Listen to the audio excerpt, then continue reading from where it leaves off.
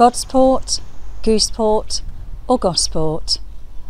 No matter what the origin of the name, most of us simply know it as home. According to historians, the fact that Gosport has existed as a town goes back as far as 1241 AD, though the origin of the name will be discussed for many years to come. Now sit back and relax as we present Hidden Gosport, looking from the inside.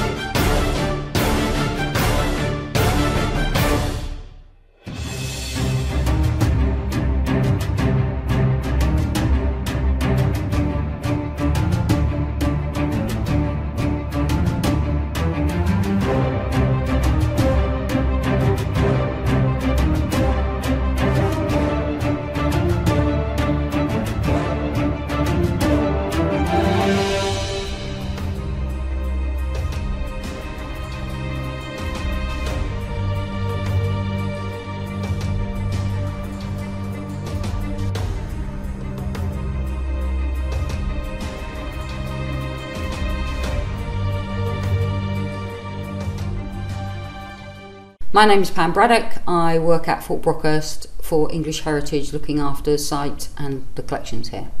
This is one of the main stores at Fort Brockhurst, and it contains archaeological, architectural and historic objects relating to English heritage sites in Hampshire, Oxfordshire, Berkshire and Buckinghamshire, with a few from Kent, some from the Isle of Wight, and most of the stuff is really important and significant objects. So although they might look a fairly dull collection of things, in actual fact the stories associated with these collections are quite important. So the Porchester Castle collection, for example, is archaeological finds excavated over a period of about 15 years at Porchester Castle by a gentleman called Barry Cunliffe. And it's one of the most important collections of a Roman site in this country. And this stuff isn't just sitting here unused and unloved, it's here for a purpose. And the purpose is that it's here to be cared for and to be researched forever. And my job is to look after it. Okay, a replica gun. It's a copy of a gun at Pevensey Castle dating to about 1545. It's called a demi-culverin. It's not used for anything. It was made for our events department to put a charge in and make lots of smoke. It looks good on picture. It's walking up the southern gun ramp towards the ramparts, looking across the parade ground towards the casemates in the distance. From the ramparts, looking towards the Centre Caponia, with the main institute building on the right hand side.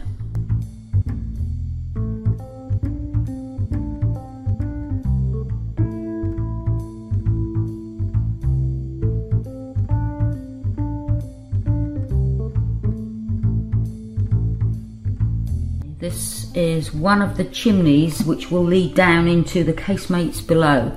It goes through the earthwork, so through three metres of soil and through 8 courses of bricks into a casemate.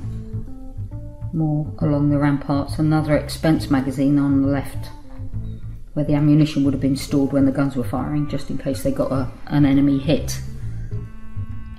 Coming up, a 64-pounder rifled muzzle-loading Armstrong gun with a range of something like 1500 metres.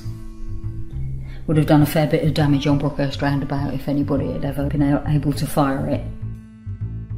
And a very large fake gun. This is not a real gun, this is a fiberglass gun that came from Spitbank Fort on a very small boat and caused a riot in the harbour. Okay, this is the keep taken from the parade ground.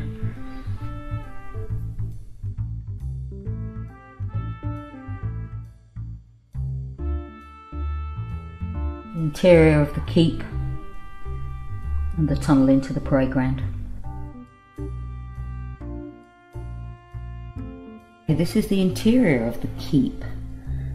Looks like the area at the base of the spiral staircase up to the top. This is a room that public don't generally go into. And this is the view that you first see when you get to the top of the keep, at the top of the spiral staircase. With lots of ivy. This is the most marvellous view from the top of the keep looking down into the centre.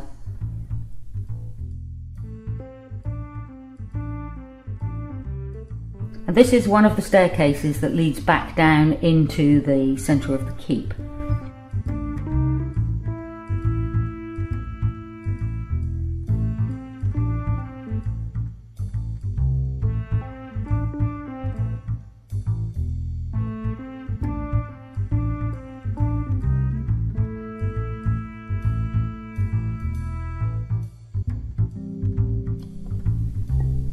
And this is the view from the other side of the grassed area, with what is the bombed area and the commanding officer's quarters on the right hand side.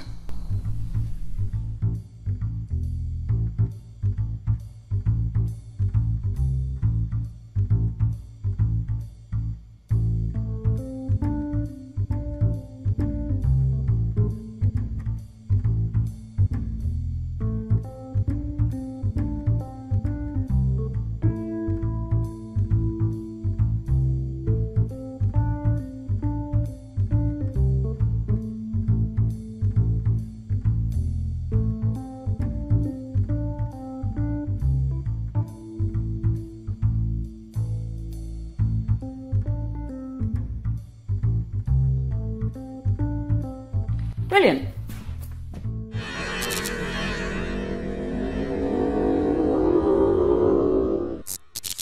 Stokes Bay, with its poplar beach, is a favourite amongst the locals. With views across the Solent to the Isle of Wight and Portsmouth, it is also home to one of our most vital resources.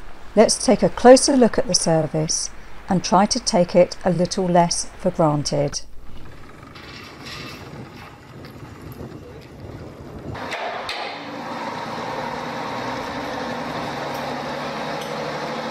My name is Mike Allen. I'm the Operational Vice Chairman for the Gosport and Fareham Inshore Rescue Service, or GAFFers as it's known within the service, and I'm also one of the frontline lifeboat coxswains for the service.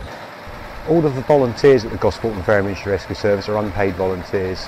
It's the lifeboat crew, the shore crew and the fundraisers, and we're always looking to actively recruit potential new shore crew, lifeboat crew and fundraisers for the organisation.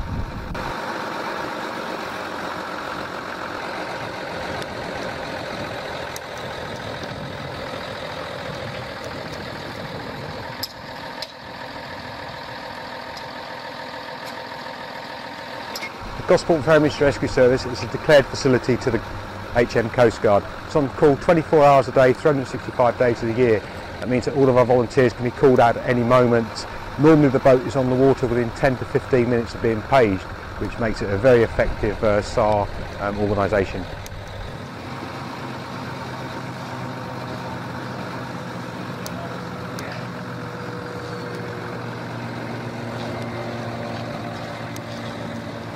Gosport and Fareham Inshore Rescue Service was formed in 1969. It also forms part of the Solent Sea Rescue Organisation, which was a Hampshire County Council initiative that took place in about 1985 to bring all of the independent lifeboats in the Solent under one umbrella organisation. Each organisation is autonomous in its running and the boats that it uses, so they all run totally independently, just with an umbrella organisation over the top of it.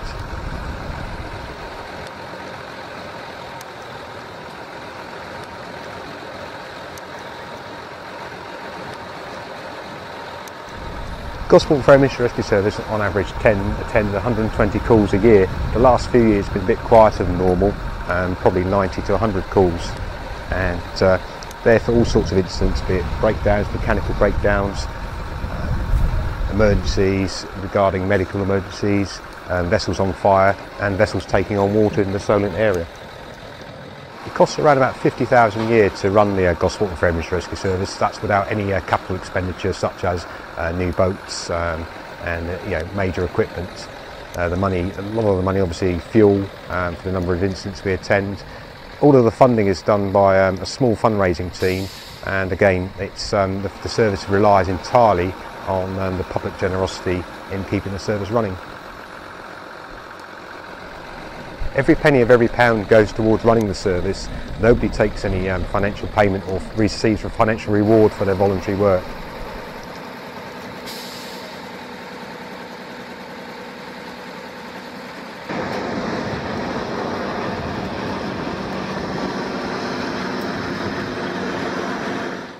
The newest lifeboat is a 9-metre rigid inflatable with an inboard diesel engines driving water jet units. This is a very effective and safe means of propulsion for the vessel.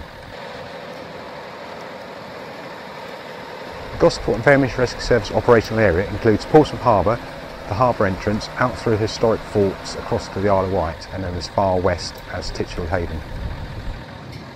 Gaffers is an independent lifeboat, which means effectively that it receives no funding from the Royal National Lifeboat Institute, RNLI. We work closely with the RNLI and the Coast Guard helicopter, but obviously we receive no financial sort of backing from them whatsoever. Gaffers is quite unique in that it mans the station at weekends, bank holidays and high-risk events such as Cows Week.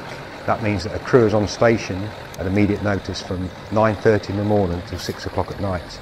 The benefits of this are that if the Coast Guard requires the lifeboat can be on the water within minutes of the request from the Coast Guard. On duty days, the lifeboat station doors are always open to the public that might be passing by. However, each year we do hold a Blue Lights and Lifeboat Open Day.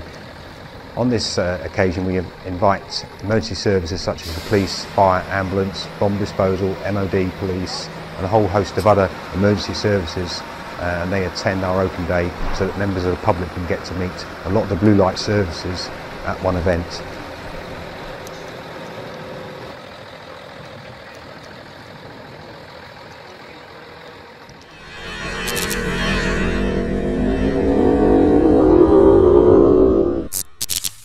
From above the water, we now travel below the surface.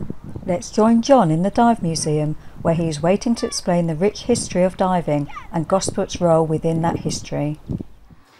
Hello, I'm Dr. John Bevan. I'm the chairman of the Historical Diving Society, and I help to run the Diving Museum here in Gosport. We've got different sections. We've got recreational diving, historic diving, Royal Navy and military diving, and commercial diving, and also in another extension we have some claims to fame of Gosport in diving. Surprisingly, the inventor of the diving helmet actually lived in Gosport, and this is where diving actually started back in the early 1800s. It spread from there into the forces, into the Royal Navy, into the Royal Engineers. That took the facilities and capabilities around the whole world, and of course commercial diving came out of that. Well, what we've got here is an atmospheric diving suit. It can go to a depth of 1,000 feet or 300 meters in the sea. The man inside is at atmospheric pressure, so he's not exposed to the sea pressure at all, not like a diver. The divers, on the other hand, are exposed to the pressure, and when they go down they have to decompress slowly when they come back up to the surface. These are very special Royal Navy divers. Their equipment is designed to be non-magnetic and silent, and this is because the mines that they're recovering or dismantling underwater can be set off by sound or by magnetism, so they don't want to set it off by their presence. It starts off with early equipment here from the 1960s through to modern computerized breathing equipment here. Over there we've got some very old equipment from the Second World War. These suits were called clammy death, and they were used by charioteers, the divers that rode the underwater torpedoes or manned torpedoes. And this is our section on historical diving equipment. This is what's called standard diving equipment, and it lasted for about 150 years. In fact, when it was first invented in 1829, it looked virtually exactly the same. It was perfected at that time. It's extremely simple and very safe and very robust. The diver's helmet is made of copper and brass and is connected to the suit by a flange, so the diver inside is completely dry. He gets his air from the surface down an umbilical and it free flows through the helmet. He can control the flow with an exhaust valve on the side of the helmet itself. He has to wear quite a lot of weight in order to sink himself. These suits and helmets contain a large volume of air, and in order to be able to sink, they have to wear a large weight on the front and a large weight on the back. This, for example, is a 40-pound weight that he would wear on his front, and there'd be a similar weight on his back. His boots each weigh 20 pounds each, and his helmet about 45 pounds. So he's got quite a lot of weight to make him sink in the water. Out of the water, of course, he's very cumbersome, but once he's in the water, all that weight is lifted off him by the buoyancy of the suit. Now, there's a very special model inside this case. This came from C.B. Gorman Museum, who were the inventors and manufacturers of much of the diving equipment you see here today. What's very special is this model here. It consists of a chamber and a diving bell attached to the top of the chamber. This means that the divers inside the bell can transfer, while still under pressure, into the chamber. So when they come back from their dive, rather than having to stay inside the bell for many hours, maybe 10 hours, to decompress, they can lock their chamber, their bell, onto the chamber, transfer into the chamber and spend the rest of the decompression in the luxury of the deck compression chamber.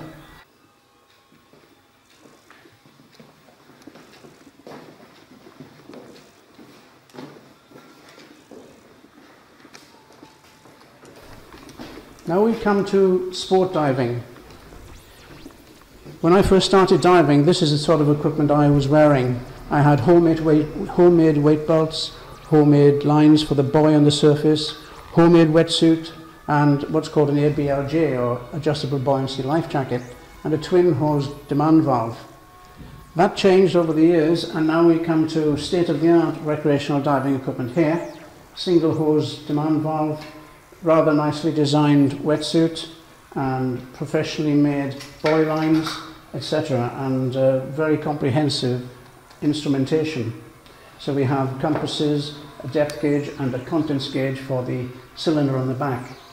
And as you can see, the diver's looking quite smart, and very much a lot of design goes into making the equipment look very smart these days. This is a very interesting little corner for me, because this is a game of underwater hockey that I used to play. I used to be captain of the team in Southsea. Southsea is very important with this game because that's where the game was actually invented, back in 1954. The game has become so popular now that it's played all over the world, and there are major international championships held in places like Australia, Canada, and all over Europe.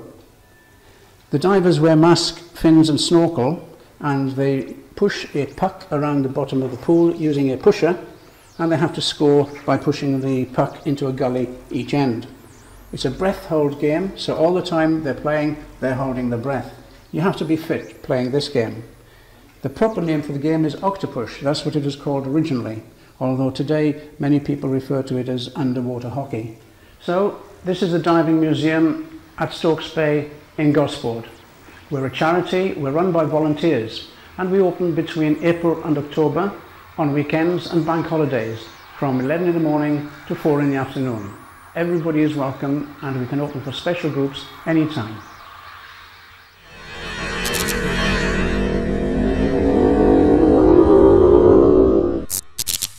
Built in 1762, the Royal Hospital Haslar was originally commissioned as a military establishment for the Royal Navy. Now let's cross over to Mark, where he walks us around the site and gives an in-depth account of the history and the people that were based within its walls. Hello, welcome to the Royal Hospital Haslar. I'm Mark Haslar, and I'm a member of Haslar Heritage Group, and complete with my colleagues, we're looking after the site and after the hospital's closed until its next incarnation.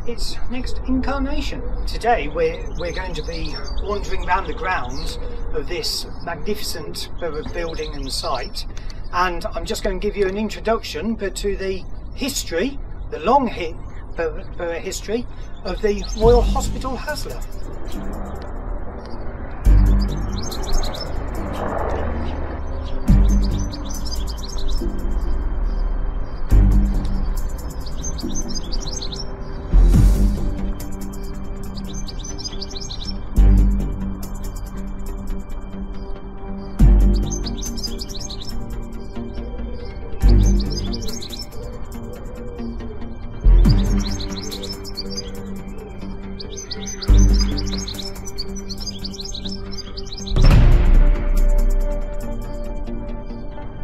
This is the purpose-built pathology laboratory, built in 1899.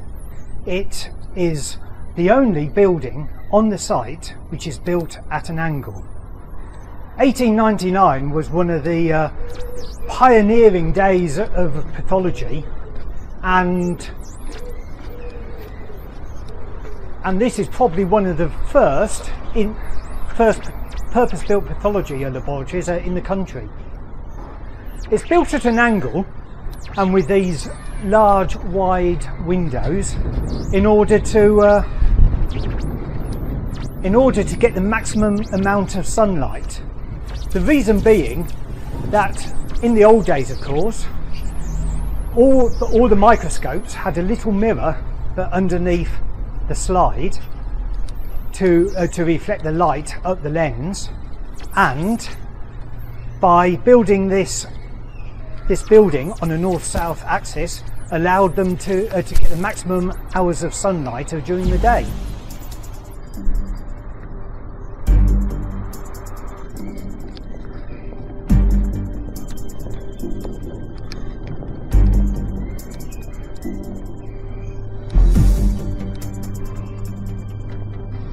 Well, welcome to the magnificent building of Haslar Hospital. The foundations were laid in 1746 and the hospital first opened to patients in 1752.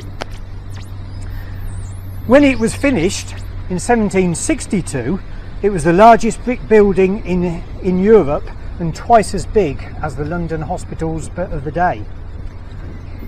The hospital was designed by Theodore Jacobson in the manner of founding the hospital, and building was under the direction of James Horne, a surveyor, and John Turner, who was a master carpenter from Portsmouth Dockyard, just the other side of the water.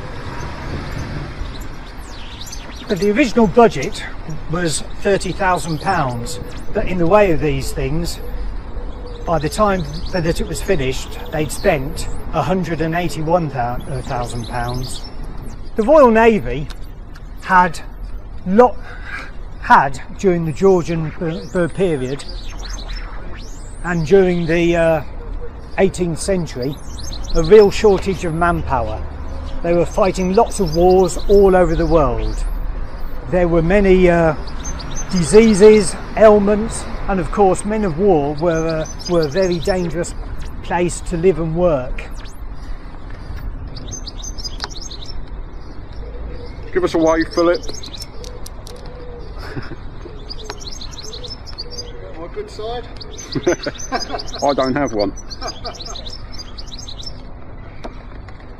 This Georgian house here is one of the 15 Georgian properties but in the hospital grounds. This house was used as the residence of the medical officer in charge and was his official living accommodation. One of its past residents was James Lind, who became the physician in charge at Haslar for 25 years, taking over in 1758. James Lind is quite a remarkable person. He conducted the first ever clinical trial.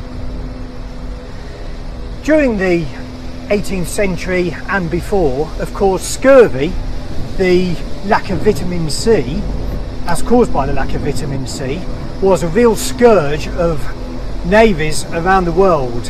What he did was he had an outbreak of scurvy and he chose 12 patients, splitting them up into 6 groups. The first group he fed 2 pints of cider to a day. The second group had 6 spoonfuls of vinegar a day. Third group had barley water and spicy paste. The fourth, rather unlucky group, had to drink half a pint of seawater a day. Fifth group had 2 oranges and 1 lemon further to eat.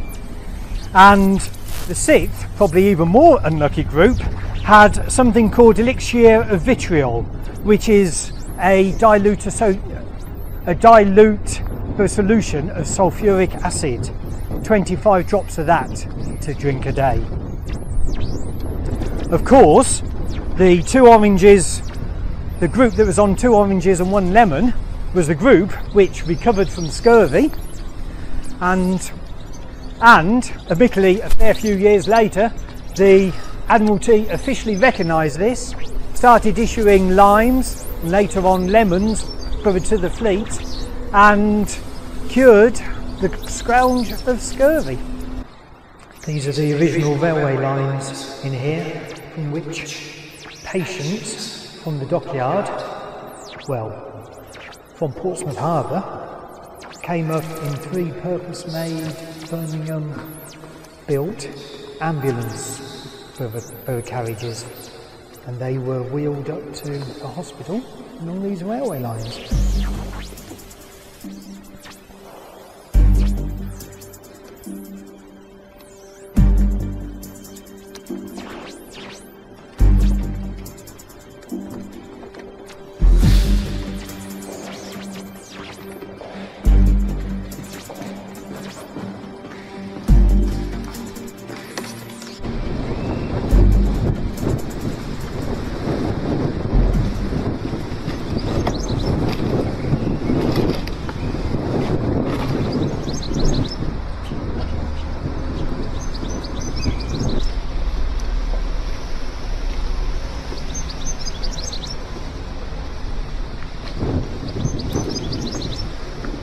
This house, to the right here, used to be occupied by Sir John Richardson.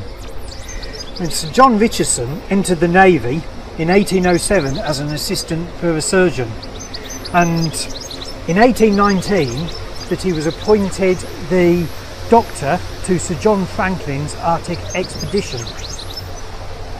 He joined Haslar in 1838 and was promoted Inspector of Hospitals in 1840. Whilst at Haslar he carried out many reforms, and when the British government mounted an expedition to find out what had happened to Sir John Franklin, who was trying to find the Northwest Passage across the top of Canada, because he just disappeared, they mounted an expedition, an overland search to go and find him, and Sir John Richardson was appointed to lead that expedition. These are the stables where Sir John Richardson used to keep his gig and horse for pulling it.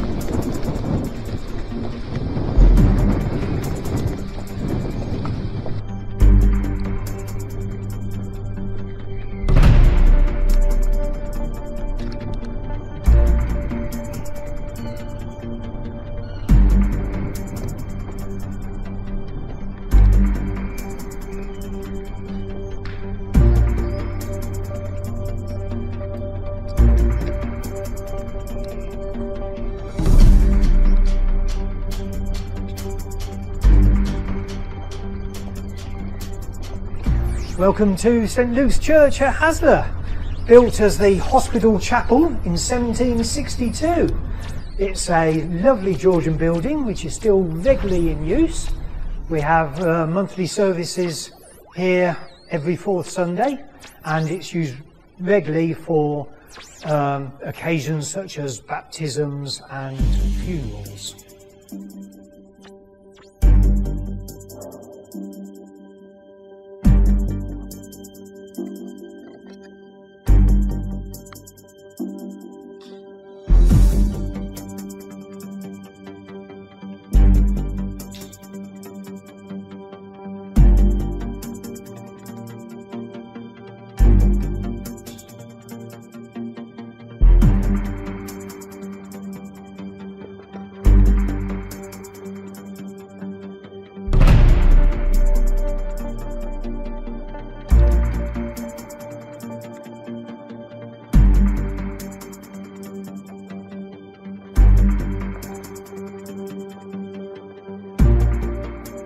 The Red Cross flag is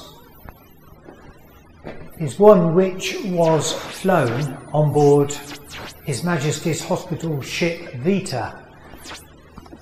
The Vita was a hospital ship during both the First and Second World Wars, and the flag has actually got some shrapnel holes in it from when the Vita, full of patients, was attacked as it left Tobruk, evacuating the casualties from the 8th Army, and it was attacked by German dive bombers and disabled.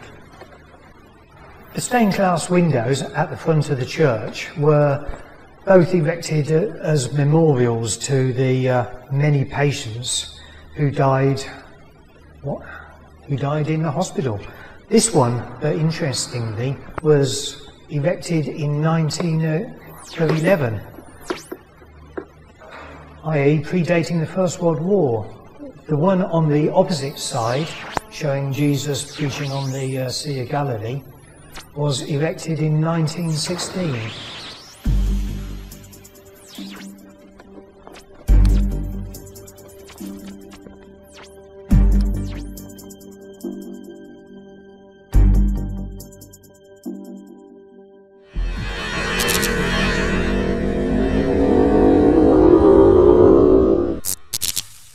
Broadcasting 24 hours a day throughout the War Memorial Hospital, Radio Hasler provides an invaluable service to the hospital.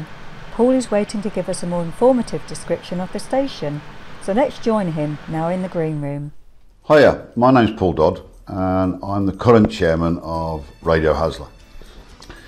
I say the current chairman, there's only been three of us, Chris Pearce, Keith Fossey and now myself. I'm the shortest in time chairman, having this is my third year. I've got two more to catch up on Keith. The station's been on air since 10th of March 1993. We started way back then. In fact, it was started by a young lad called Chris Pearce.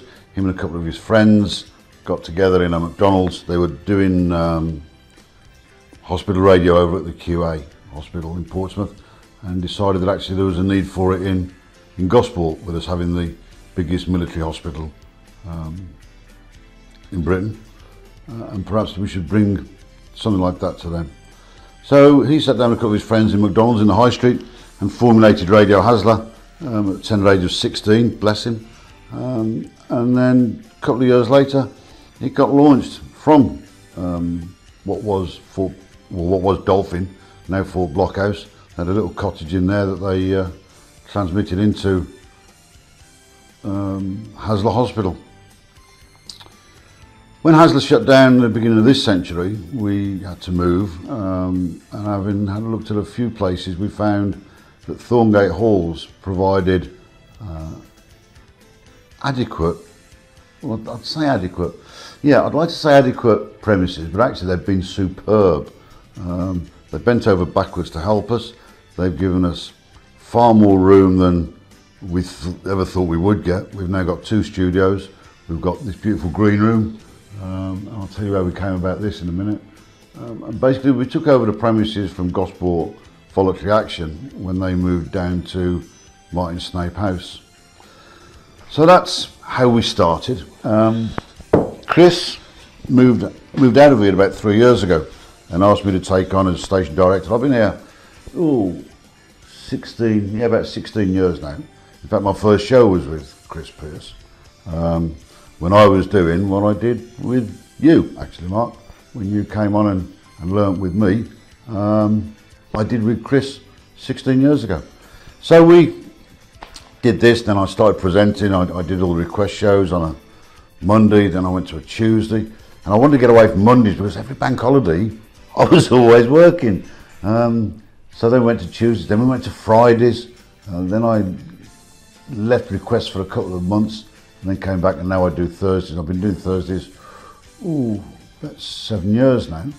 Not long before Hasler shut down, about 4 or 5 years, we'd started broadcasting to the War Memorial Hospital, which, if people don't know, is it's not only for patients recovering, but it has this speciality for brain injuries or head injuries, and of course brain injuries encounters strokes, all sorts of mental illness as well, and there's a great need there because now actually it's similar to Hasler. The patients in Hasler, certainly the service patients, had few visitors. They didn't live around this area, so the families weren't from this area, so they didn't get visitors. And it's the same with the War Memorial, really. A lot of their patients are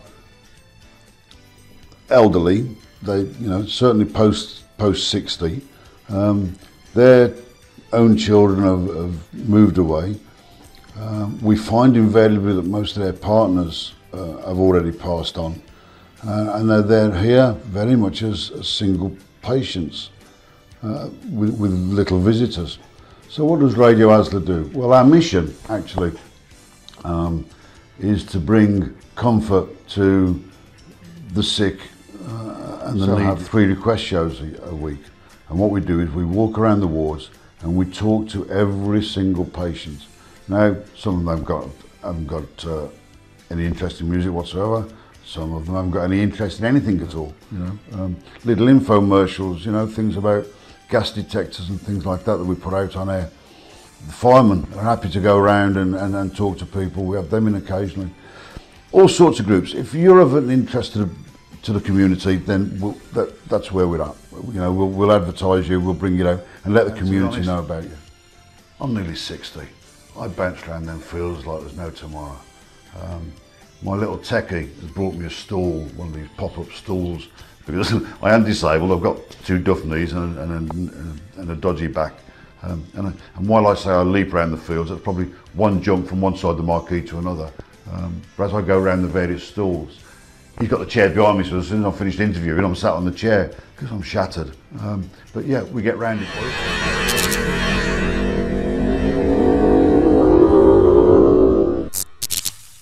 We now cross over to the Coastal Forces Heritage Trust, where Rupert is waiting to show us around the old gunboat yard situated in the grounds of Kinetic. My name is Rupert Head. I'm a retired commander from the Royal Navy, and I now work as the project director for the Coastal Forces Heritage Trust, which is based in Portsmouth. We are affiliated with the National Museum of the Royal Navy. I'm now standing in front of part of the old Hasler gunboat yards. These were built in the mid-1800s by Lord Palmerston as part of his grand plan to build up the defences of the south coast of Britain. These buildings were erected in 1855, 1856, and at the time they were built were the height of advanced technology. The boats would come up Hasler Creek, they would go onto cradles, and they'd be hauled up the slipway and then transversed and slotted into one of the yards behind me, where they would be maintained and repaired. The gunboat yards were interesting at the time. Nothing had been designed or built like them before. There is a thought, it's not proven, that Isambard Kingdom Brunel had a hand in the design. What we can be certain of is that in 1851 a model of these gunboat yards was taken to the Grand Exhibition in London, because, as I said a moment ago, they were considered very advanced engineering technology at the time. I'm now standing in one of the old gunboat yards, one of the bays, and if we could put the clock back 60 years, we would find that this space would be full of coastal motorboats, motor torpedo boats, motor launches. They would be pulled up here on cradles along the rails, and the crews, the engineering crews, support crews, would work on the boats. This building was used continuously throughout both world wars. The advantage, of course, of using these gunboat yards was that the boats could be repaired and maintained undercover, and they could get boats of about 160 tons into these gunboat yards. And what is extraordinary is that this facility was still in use right up until 1978. I'm now at the back of the gunboat yard, which of course is now empty, derelict and looking very sad, but the construction, all this ironwork around, was built to last. It is now about 180 years old and is in really very good condition. What will happen to the gunboat yards, none of us know, but it is a building of great historic importance, particularly within the context of the history of the Royal Navy. It would be nice if these buildings were used and preserved. At one time this was a vital facility, particularly in wartime, to maintain our forces, our coastal forces, motor torpedo boats, motor launches and motor gunboats. The boats, motor gunboats, motor torpedo boats, would come up Haslar Creek, and they would be pulled up onto a cradle, which would be semi-submerged on the slipway, and the cradle with the boat on top would be hauled up the slipway, and then it would be transversed along rails by an extraordinary piece of equipment called the elephant. And the elephant was able to transverse the boats at right angles to the gunboat yard and the water, so the boat was then opposite the bay where it was going to go into. Once in that position, the boat would then be hauled up the rest of its journey into this building here. The process was done very efficiently and very quickly. The sooner they could get the boats undercover and start working on them, particularly in wartime, the better. I'm now standing in front of Haslar Creek. Behind me is the water. The boats would have been come up the creek, and they would have gone onto a cradle which would have run along the rails behind me in the ground. There would have been a slipway which would have gone down from the level I'm standing on now down to the water, and at all parts of the tide, high and low water, they would have been able to put the boats on the cradles and haul them up to where I'm standing here. At that point, the cradle would have been swung left or right angles to the creek, opposite the bay in the gunboat yard, which would then have taken the boat. The boats were transversed using an extraordinary piece of engineering called an elephant, which was steam driven and which would move the cradles left and right to get the boats in the right place to go into the gunboat yard. I'm now standing on the waterfront at the Hornet Sailing Club, but back in the 1950s I would have been in HMS Hornet, which was the last coastal forces based in the United Kingdom, where we can now see Haslar Marina, all the private owned yachts, this would have been full of motor torpedo boats, and they would have used this as the main base for the Royal Navy. The boats would be moored out on pontoons here, and where I am now would have been HMS Hornet. Behind me, to my left, is the wardroom, and all the other buildings would be part of HMS Hornet, the Coastal Forces base.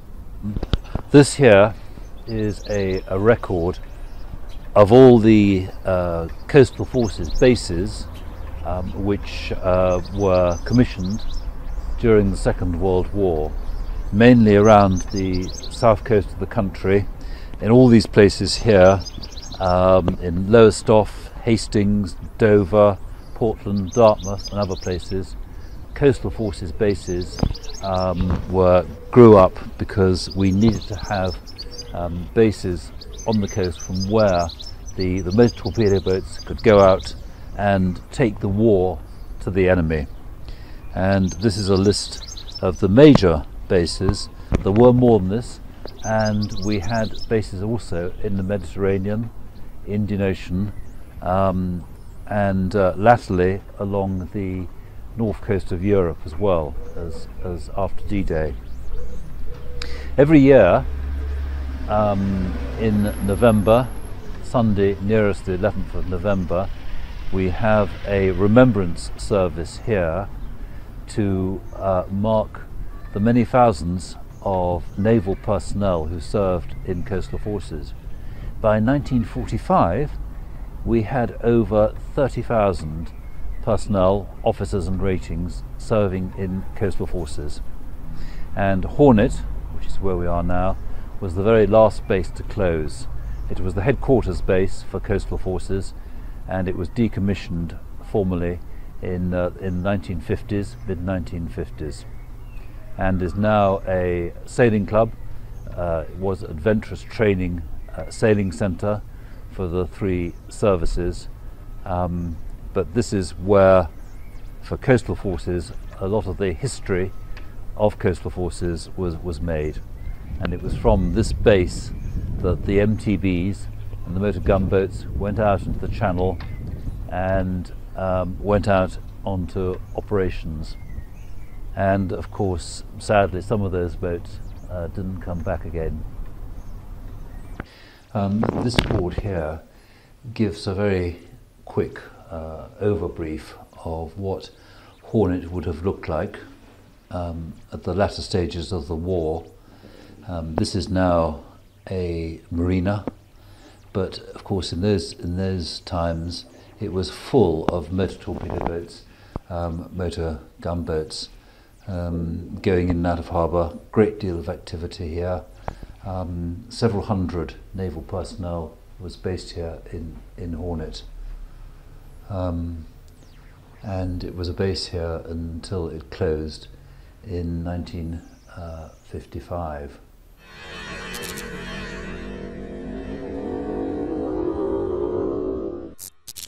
Completed in 1911, Steve Pinnis 199 was one of 634 such vessels built for the Royal Navy. He was one of the 2 vessels allocated to and carried aboard HMS Monarch as a guard ship.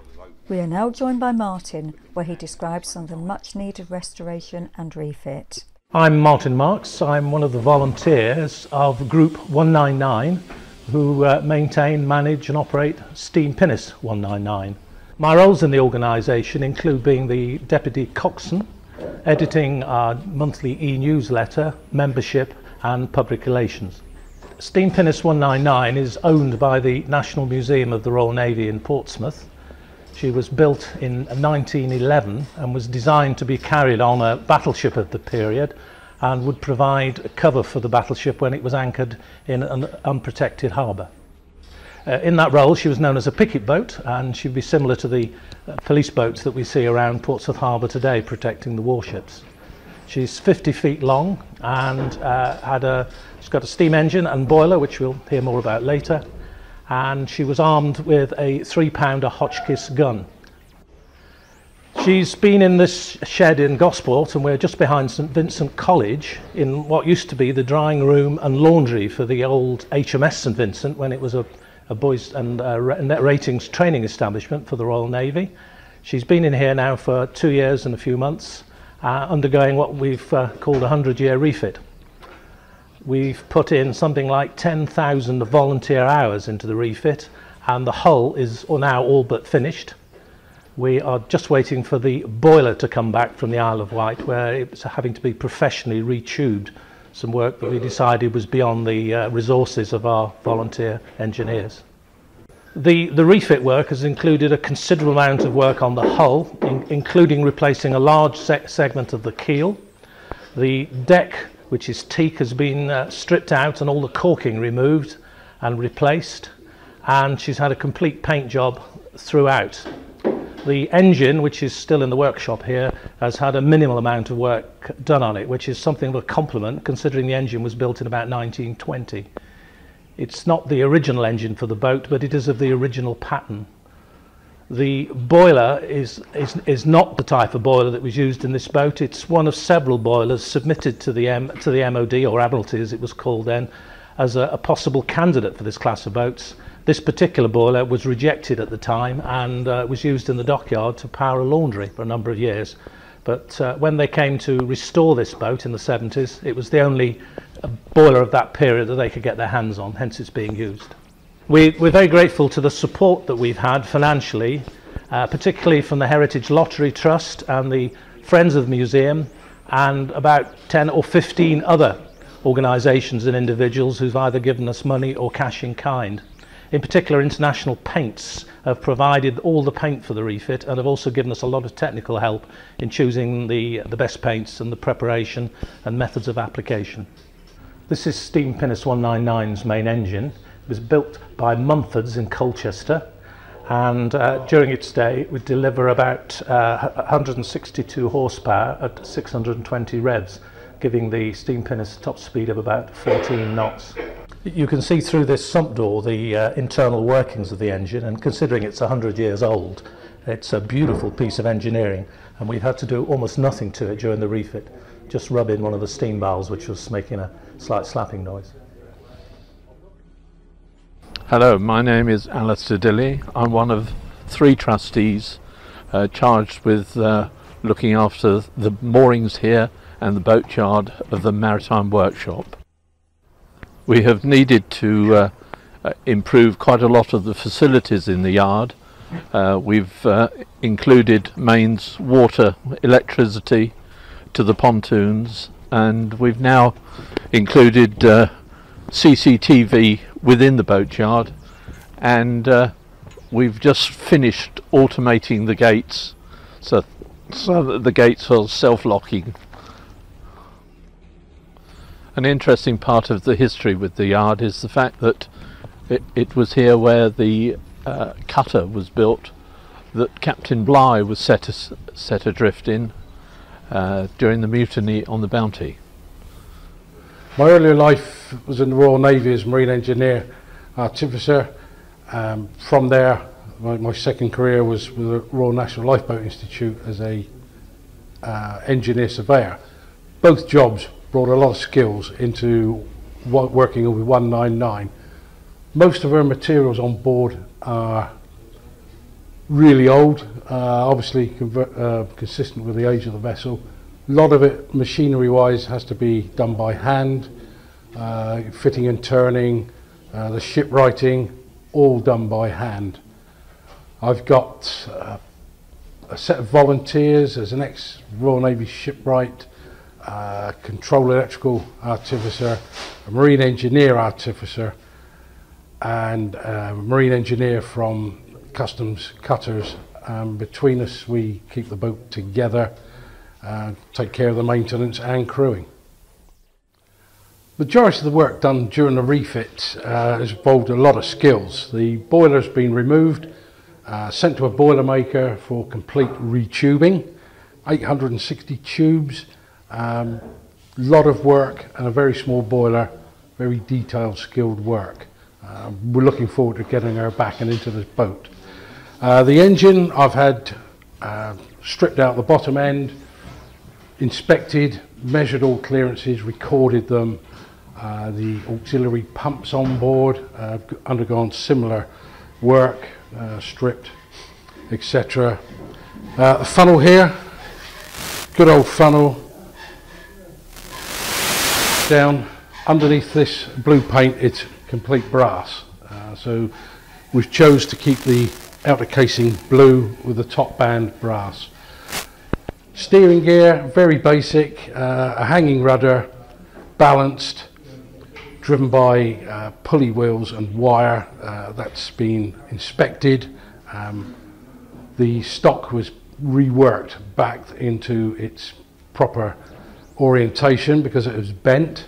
Every time the wheel was put over there was a large clunk, but that's been taken away now. Machinery, the structure it sits on has been reworked. We've taken out a lot of old wood and replaced it with metal rafts, which will dissipate the weight evenly and pull the hull together when she's afloat.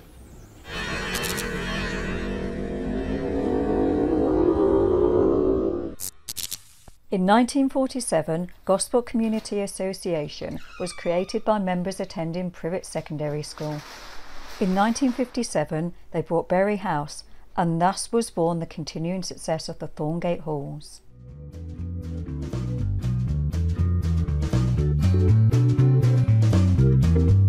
Hello, welcome to Thorngate Halls, Gosport. Thorngate Halls is the home of the Gosport Community Association.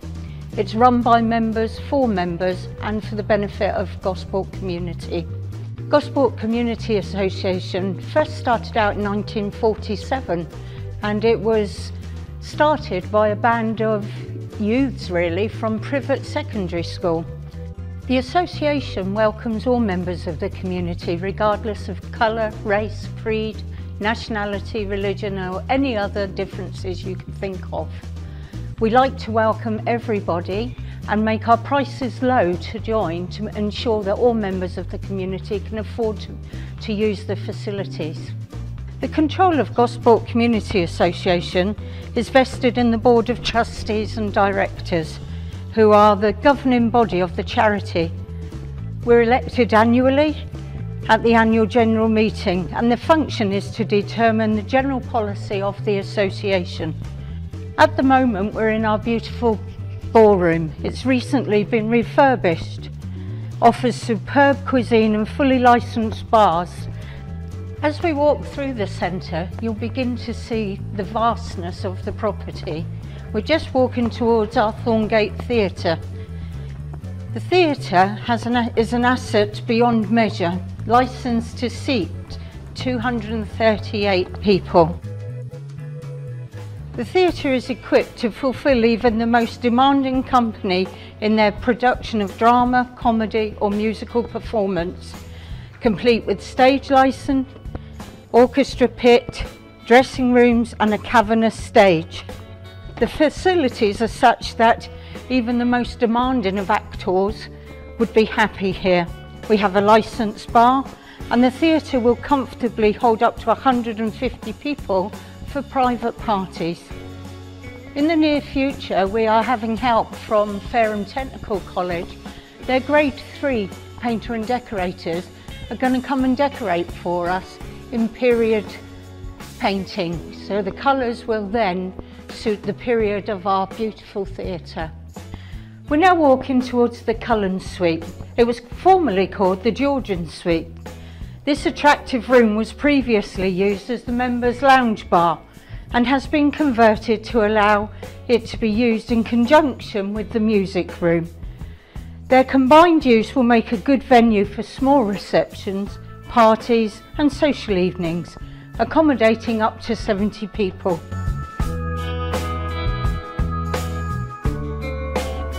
Again, as you can see, we're badly in need of redecoration, and unfortunately, being a standalone charity, we have to fund ourselves.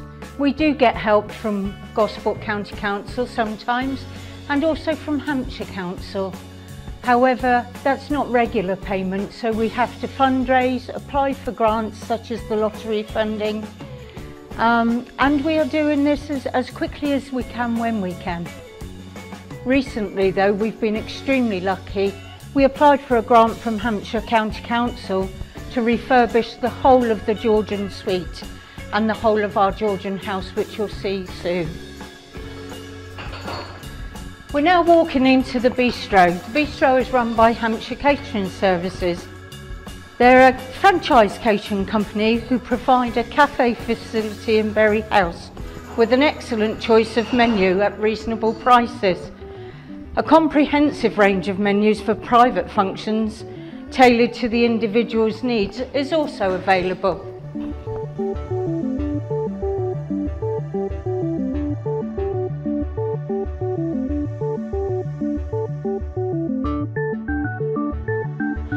As I mentioned earlier, in 1947 the Gosport Community Association was started by a group of enthusiastic people who attended Privet Secondary School.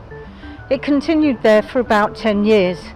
In 1957, Berry House, a Georgian townhouse with extensive grounds and owned by the Hospital Management Board, was bought by the association. Since that date, the association has grown rapidly and currently is used by a diverse cross-section of the residents of Gosport and its surrounds for classes, clubs and private hire. The development of the centre continues. As I mentioned, we are dependent on our great staff, our volunteer trustees, and more importantly, the volunteers who give up time and effort every day of the week to help us continue.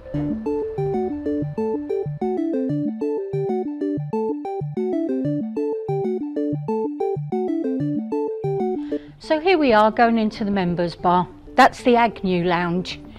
The Agnew Lounge is specifically for members. There's two types of membership for joining the Gosport Community Association.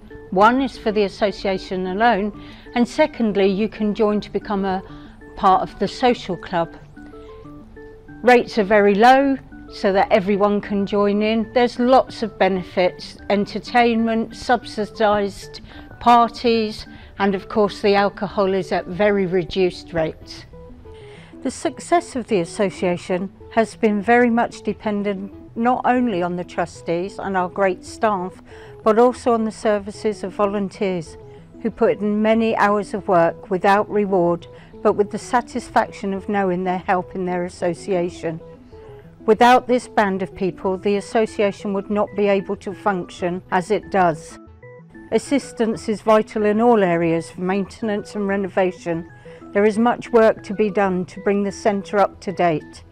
The association has little resources to meet the cost of contractors to carry out the work and is endeavouring to put together a directory of volunteers with the relevant skills. If you think you can help, please contact us.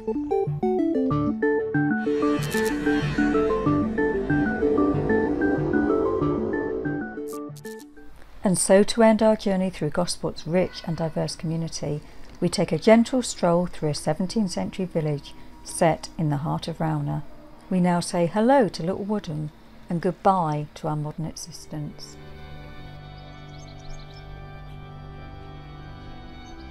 In 1642, the King of England, Charles Stuart, stood on the brink of civil war. Charles believed in the divine right of kings and sought to govern according to his own belief. Many of his subjects resented his levy of taxes without the consent of Parliament. He went on to marry a Roman Catholic, causing much mistrust amongst reformed groups such as the Puritans, who thought his views too Catholic. He fought the armies of both the English and the Scottish Parliament, and after his defeat in 1645 he surrendered to the Scots, who in turn handed him back to the English. Imprisoned on the Isle of Wight, Charles formed an alliance with Scotland. At the end of 1648, Oliver Cromwell's army had consolidated its control over England. Charles was tried, convicted, and in January 1649 executed for treason. The monarchy was then abolished and a republic called the Commonwealth of England was declared. With its slow pace of life, quaint little streets and isolated buildings, Little Woodham gives you the chance to explore and investigate at your leisure. It seeks to encourage you to generate your own discussion and questions, and with the assistance of the villagers, hopefully you'll have some of those questions answered. With its authentic atmosphere, the residents dressed in period attire, your visit leaves you wondering whether life was easier then, or with the technology overload of today.